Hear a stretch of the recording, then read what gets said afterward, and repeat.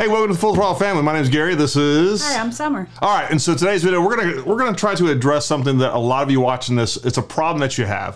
And I know it's a problem I have that I wanted to figure out an answer to, and hopefully that's what we're here to do, because I couldn't find the answer, so we're gonna find the answer together. And the problem is that you went out and bought one of these. And then after that, you wanted to listen to music, or you wanted to talk to somebody else, whether it be, you know, somebody riding with you or somebody on another motorcycle. And you also realized,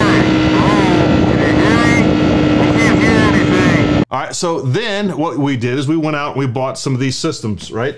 So we're trying to talk to people, and the speakers in there, because of all of that road noise, all right, you can't hear comms, you can't hear anybody talk, you can't hear the music. So what we usually do is we try to go out and buy bigger speakers, which I bought this specific set because they came out the largest JBL speakers possible. So here's the problem.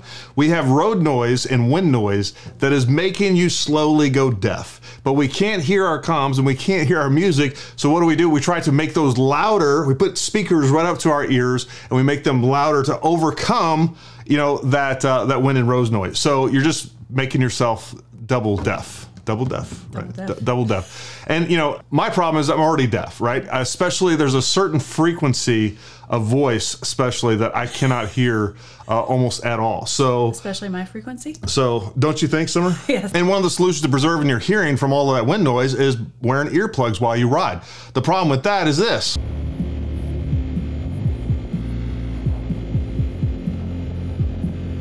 All right, you still can't hear your comms or your music, but you are preserving your hearing. But we want to find a solution for all the above. So then I started looking at earbuds. All right, earbuds to me are probably the right answer for that. And wired earbuds that we can plug into our comm system, where I can hear really well as far as music and those communications, but also still preserving our hearing. So to me, it was the best of both worlds. And one of the things, you know, a lot of people will say they're concerned about losing situational awareness with earplugs or earbuds. Folks, you're very unlikely to hear a threat to you, right? You're not hearing somebody pull out in front of you. You're not hearing somebody run into you from behind.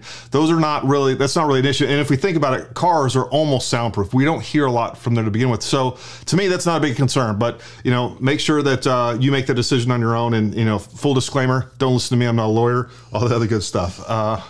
She never listens to me. The next problem that I ran into is as I'm researching the different earbuds that are perfect for motorcycle riding and perfect for plugging in the comms, is you run into all these different ones that people suggest. And those same ones that they suggest, you know, you'll see a suggestion or a good review on this Amazon for these, but you know, 2 reviews later, they say it's terrible. So what I wanted to do is assess everything that I could find that had good reviews. And that way we could kind of test them out. And both Summer and I test these out so that, you know, we have a little bit more of a diverse opinion on these. One of the factors is definitely going to be the actual flanges that go into your ear. So you can have a really good earbud that works well, but if the flange is either uncomfortable or doesn't seal well, then... So to level the playing field, what we're going to do is use these comply tips. You know, that way it should eliminate that variable of, you know, a good earbud with a bad ear tip. So... Hey, Gary. Yeah? How much did all this cost? Oh, all of this? Yeah. 30, 40 bucks. Sure. 30, 40 bucks. Something like that. Maybe 50 bucks. So what I want to do real quick is just very quickly go through, unbox these to show you what they come with. And then what we're going to do, check this out. Summer came up with this. Will you explain this to everybody? All right, this is very scientific. Obviously. Let's see what kind of glare we got going here. Here, I'll hold this. I'll hold this. Spent hours making this, obviously. This makes me look better. Yeah, very much so. But here we have each model of earbud that we're going to try out. And we have decided what categories we're going to rate each of them in. Those categories. So yeah, what we're going to do, and we're each going to give a rating for this. So, and then at the end of that, we'll kind of give a collective score for each model. And again, it'll be, this is completely scientific, subjectively scientific. So anyways, all right, so that's what we're going to do. So what I want to do before we get started with that is we are just going to do a real quick unboxing of all these, and kind of go through this so that you know exactly what you're getting in for the price point. All right, so the first one we got up is the M6 Pros. Oh, it has a nice case with it. It does have a nice case.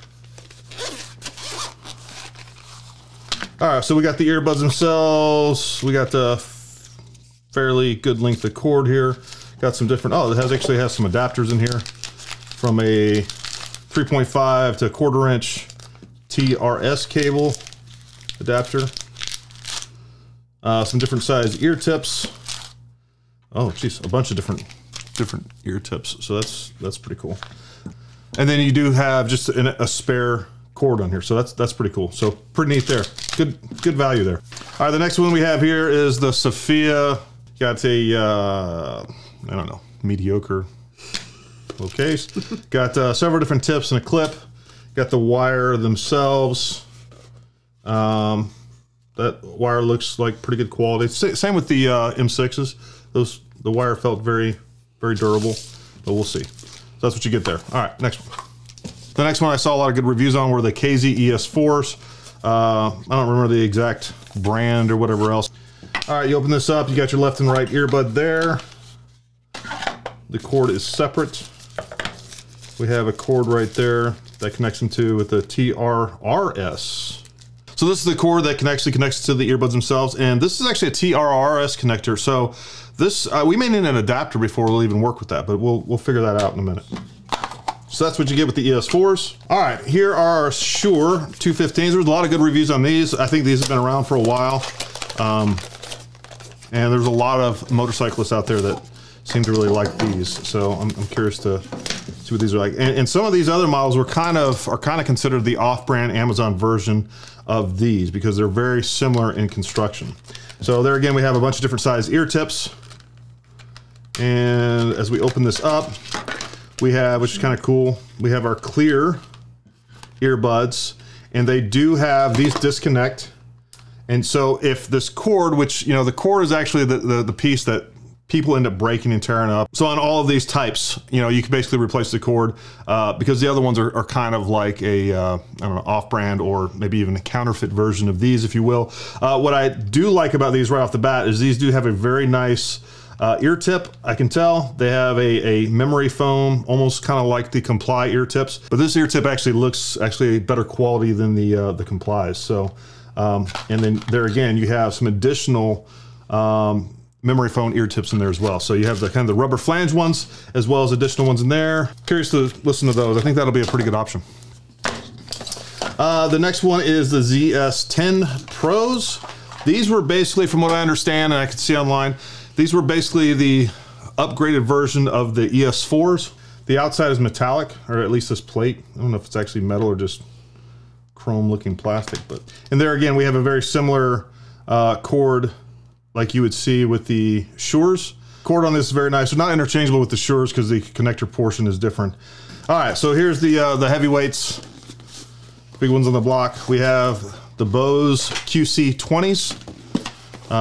These are the only set here that is battery powered that needs to be recharged. These do have active noise canceling. All the other ones are passive noise canceling, which means they're just going to block, you know, basically plug up your ear and therefore passively block sound out of there. So I am curious to see the longevity of this. This is clearly the most expensive set on the table. Is it worth it? I mean, if they work really well and they last a couple years, they're worth it. If they don't last a couple years, to me, they're not worth it. Because again, these were like 50 bucks, something like that. Buy them all then. One thing that I'm concerned about, not really concerned about, but maybe just curious as to what solution I'm going to find with this, is that here's our connector. That's to connect to a connector going up there. So I think I'm probably going to have to get an extension, or I'm going to try to figure out how to actually stuff this up into the helmet. I don't know if that's possible, you know, back behind the padding, maybe. But there again, you're also going to have to pull this out and recharge it. This is where the battery and everything is for these devices. So it's probably going to be the best answer to find a little extension. This also looks like it has a TRRS cable, but again, the other thing that I do know is that some of these cables will work with both. They'll work with a TRS and a TRS, so maybe that's the case with this. We will see. USB-A, Type A to a USB micro. We do have some extra ear tips. You have a large and a small. The medium's already installed in this. So that's what you get with the Bose. All right, so those are the models that we're going to be testing out. I'm sure many of you have some suggestions of some additional earbuds that you would like to see us test, maybe some other additional systems altogether. Please leave those in the comments below. We'd love to consider those and maybe possibly do that in a future video. But we're going to test these. We're going to try to simulate the same conditions as much as possible for each one of these. The other thing, make sure you subscribe, you like, you comment, share. We'd really appreciate that. But yeah, we're gonna take these out. We're gonna jump on the bike and we're gonna do some testing. We'll see you out there. 1 week later. All right, so that was a lot of fun and a lot more work than anticipated, but we got it all done. Now, we're gonna go through kind of our experiences and kind of show you our test rides real quick. But if you wanna jump right to the end, we have a very, very scientific graph model numeric rating that we put on this. But no, all joking aside, again, Summer gave a number. Summer assigned a number to different categories. I assigned a number to each of those categories. We added it all up, and it's at the very end of this video. But if you want to follow along, this is the first ride that Summer and I took him on. All right, folks, so now we're on our first test run doing highway speeds. I currently am wearing the Shure 215s. This is our first run. Summer, which ones are you wearing? I'm wearing the M6 Pros. Overall, a couple of things that I noticed. Number one, riding is just, to me, is much more enjoyable, especially on the highway. I'm hearing really no wind noise at all. I don't feel for a second that I'm losing any real situational awareness with these.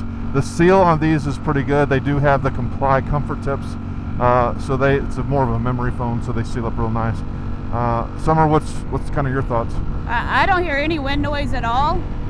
Music quality is good. I can hear you just fine through the comm system. Even the engine noise is pretty much completely reduced. So as far as fit and feel in the ear, they feel pretty good. And I think they have a pretty good seal on these too. All right, Summer, so what'd you think about the M6s? I liked them a lot. I thought they did a good job of canceling the wind and road noise, and they were very comfortable in the ear, easy to put on, and worked well with the helmet. So overall, I really, really liked them. So the Shure 215s, they sounded good. What I did have a problem with was this piece right here. This piece is supposed to kind of form, and it kind of does, but then it kind of bounces back. It doesn't fit tightly. So this kind of wiggled around a little bit more than I would like. Summer now has the Shure 215s on. I have the Me M6 Pros. One of the things I did notice right off the bat with the M6 is the fact that the audio levels are quieter with the M6. And what I mean by that is I had my Cardo volume for music and comms set at one level for the Shure 215s, and then I put the M6s on, and I had to turn it up quite a bit to get to the same audio level. Well, I had the same experience in reverse with the 215, so I had to turn down the music substantially because it was super loud as soon as I plugged in the 215s, as well as the comms with you talking was super loud. So there was that immediate difference. Right now, between the two that we've tried so far, some are like the M6s better than she does the Shure 215s. And go ahead, what were you gonna say? I was just gonna say that's for sure. All right, Summer, so what do you think about the 215s? So after wearing the M6, I did not like the 215 nearly as much, even though this is the more expensive version. Basically, that's supposed to be the copycat. The M6 is supposed to be the copycat. The 215, the wire was much less user-friendly for me. Yeah, did not fit behind the ear as well, and it was not as easy to put on as the M6 Pros.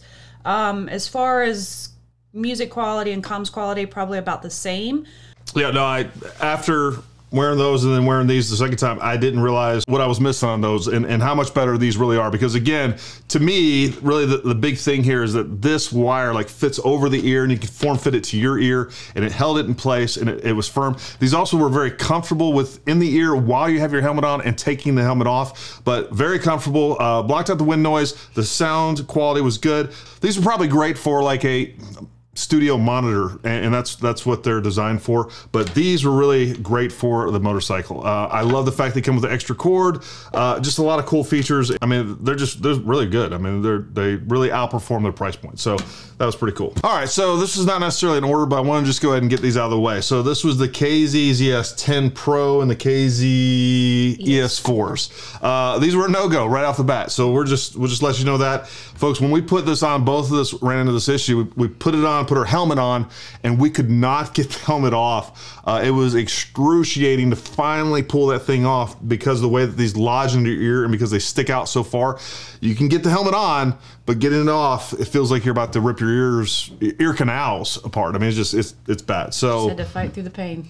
yeah, you just these were a no-go, and do not recommend these for using under a motorcycle helmet in any circumstances whatsoever. Yeah, so we didn't even take these out for a ride because No. there was no use. no, couldn't do it. All right, so that covers that. All right, so for our final 2 test runs, we had the Bose QC20s and the Cephia. All right, so Summer and I, we were just on the highway running the Sophia. They're the only conventional looking earbuds that we have. And I can tell you right now, a couple of issues that I'm seeing with these is, number one, they hurt. They were mildly uncomfortable when I put them in and got the helmet on, and they just have become more and more annoying to the point of distracting. They're also clearly bass boosted. Any sort of voice audio, whether it's you're listening to like a podcast or something like that, or when Summer's talking to me or somebody's coming over the comms, it just sounds muddy. I can't really understand what they're saying. The sound quality is not good. But again, these are like less than $20, so I don't know really what I was expecting out of this. Summer's running the Bose. Those are clearly by far the most expensive. What's your thoughts so far, Summer? So right off the bat, turning on the active noise canceling was profound. There was a huge canceling of noise from the wind and the bike. However, even at low speeds, I started noticing a popping noise coming through the earbuds, and that right away was annoying to me. However, when we hit the highway and got up to higher speeds, it was constant popping. I just wanted to rip the things off my ears and throw them off the side of the road. So to me, paying $250 for a pair of headphones that's going to have such a profound issue was a no-go for me. The active noise canceling was nice, but that for me, that was the only good feature on the Bose. The other thing I didn't like was that the battery pack was in line, seemed a little inconvenient in the placement, and added a little bulk that I didn't like. Yeah, these Bose definitely reduced the Street Fighter down to a little purr. These reduce nothing. These are, I'm getting wind noise, bike noise. That's because the stereo is so good. I'll notice it's like surround sound. I don't have any music. Yeah, I know. And this is where we go. Oh, Gary. Hey, relax. We got so much time. All right. We are now on the highway, and I am definitely experiencing that popping noise that Summer was talking about. Doesn't hurt. Not really unpleasant. It's just kind of annoying. The only benefit for me on the Bose QC20s was the active noise canceling. Yeah, it's actually pretty remarkable, I would say. It's actually better than what I thought it was going to be on the motorcycle. So let's talk about the Cephias, whatever the heck those things are, which are basically conventional earbuds. Well, that's exactly what they are, is conventional earbuds, and they are definitely the $15 earbuds that we paid $15 for. They are just that, earbuds. There is no noise mitigation. The wind noise is just like having nothing in. Engine noise, bike noise, road noise is all 100% there, and even the audio and voice quality coming through is just blah. All right, so as far as the Bose goes, man, I just thought they were just the coolest things ever. Number one, they're very comfortable. I really like these wingtips. They felt very comfortable on the helmet. But, I was really geeking out over the active noise canceling. I mean, I kept turning it on, turning it off, turning it on, turning it off before I even got on the bike. And then when you get on the bike, man, it's pretty crazy. I do agree with Summer, though. Once you start getting up to speed, you do get that popping. I didn't find it as terrible or as bothersome as Summer did. The question here, this would be worth it to me, and I could put up with a little bit of popping noise because I do like the sound quality so much, and I do like that active noise canceling so much. The question to me would be, you know, durability. How long is this going to last? How long is that $250 going to last? Because that to me is the final question. But overall, I thought they were, I don't know, I was blown away by the technology. I think that's a lot of it. But, you know, again, is it $250 worth? I don't know. To me, I think it is. I would rock those. Summer, she would live with the pain of the Cepheus. No, I'm fine. All right, so we covered a lot. Now we need to get to our very scientific rating. So here we go. All right.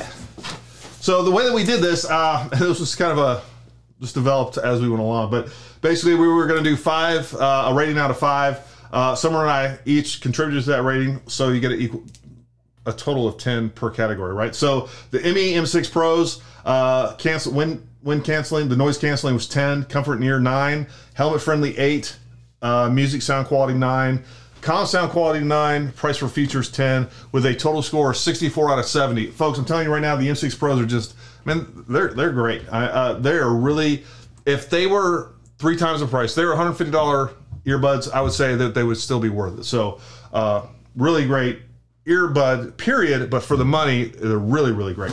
The Shure 215s, you see the scores there, the cumulative scores, 45 out of 70. Go with the M6 Pros, leave those other ones, you know, again, I think objectively, the M6 Pros at half the price are better than the Shures under any circumstances, but definitely for a motorcycle. ES4s, leave them in the garbage, leave them at home, leave them at Amazon, just same thing with the ZS10s. They're not made for motorcycle helmets. They're not going to be compatible with any motorcycle helmet that I could ever imagine wearing, so not a fan of those. Unless you want to rip your ears off. Unless you want to rip your ears off. Very painful.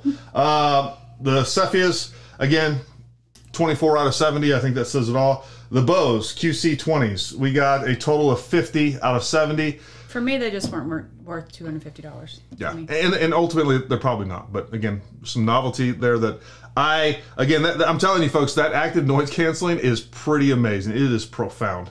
With all these subjective numbers out of the way, ultimately, what was your favorite, Summer? The M6 Pros. And I would say, you know, it's a toss-up. I'm kind of even between the Bose and the M6s. You know, again, there's a lot of novelty there. I really like those. I think it's super cool with that active noise canceling. Anyways, we really appreciate you watching. If there's anything you want to add down in the comments, make sure you do so. We'd love to hear it. If there's some other earbud that you're using or you would like to see us test and compare against, you know, whatever's out there, we're gonna do a lot more tests like this, both on earbuds and a bunch of other gear that we have planned coming up. So that'll be a lot of fun.